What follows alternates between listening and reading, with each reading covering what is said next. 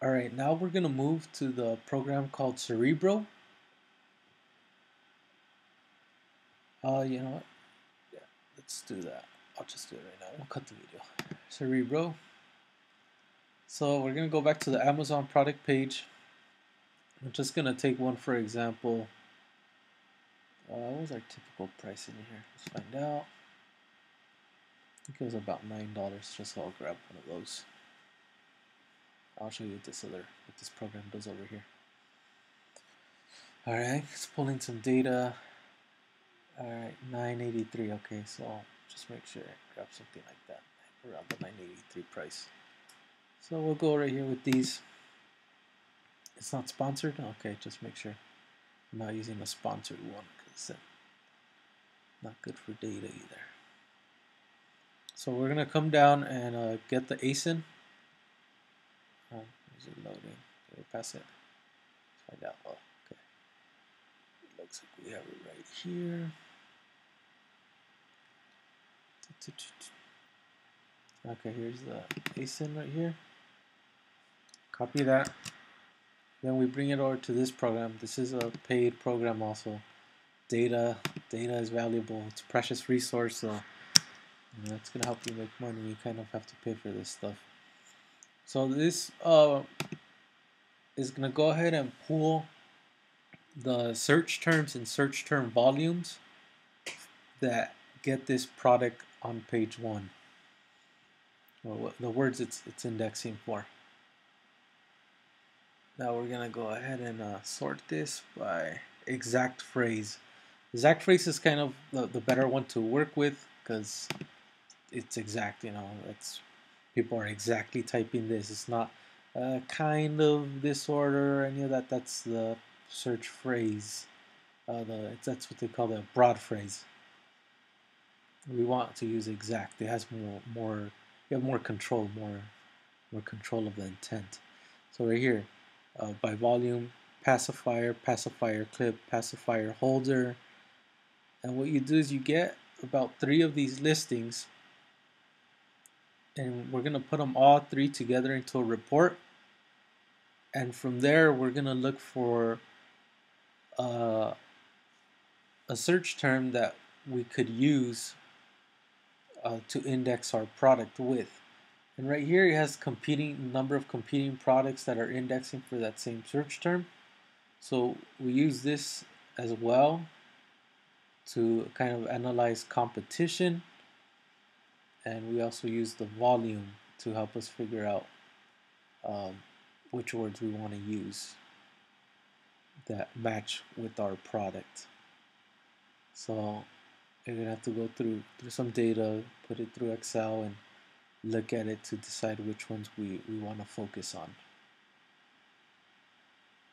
And so what we do is we'll get another one and it'll come out as one report. I'll do another video on that one.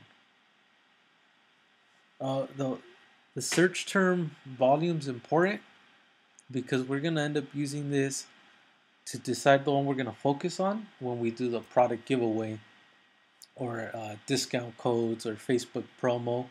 And that's what we're going to use over an 8-day period. We need to sell or give away X number of units in that period through the offer in order to index for the search terms that we want. And that's what this information is going to help us figure out.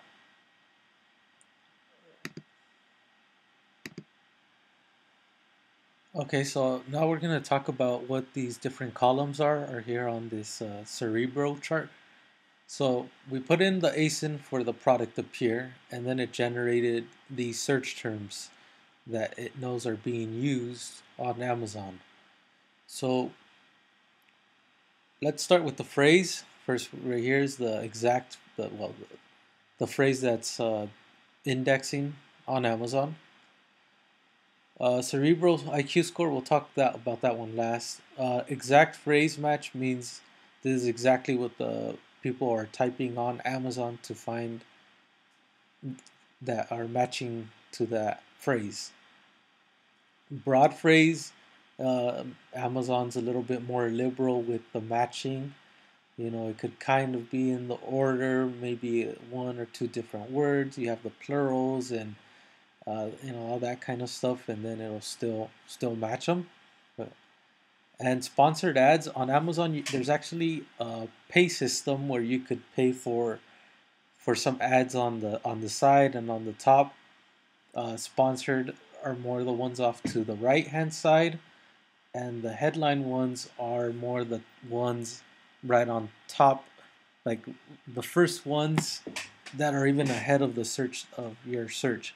So those are kind of the best ones because they're right in your face.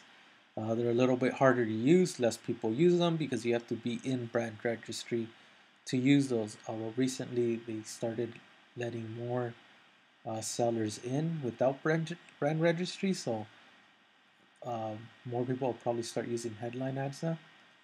And competing products. This is the number of competing products that are using this search term. Okay, so all these numbers, what are they all good for? These numbers help calculate this number, which is called the cerebral IQ score. And that number looks for a space in the middle that is doesn't have too many competing products, but doesn't have too many people paying for sponsored ads against the keywords that you might want to use for the product. So it does a ratio and it kind of figures out, all right, well, what's some good opportunity here that is not so competitive so that you could come in and use the ones with the high score for your product. So you kind of want to look through the ones with the high score, and the ones that make sense you use, the ones that don't make sense you don't use, and you're going to use them for your in your product name because that's where you're going to index the most. The rest of your description and all that doesn't really index that well. The highest indexing part of your product is going to be the product name. So you want to make sure you try to use as many of these phrases as you can that make sense. You don't want to write a huge title that starts getting kind of crazy just to stuff uh, terms in there. So that's why it's really important to look through the competing products you're going to compete with, and you're going to sort through this information with the cerebral score, and it's going to help you come up with a good product title for your product that you're going to use for your product listing.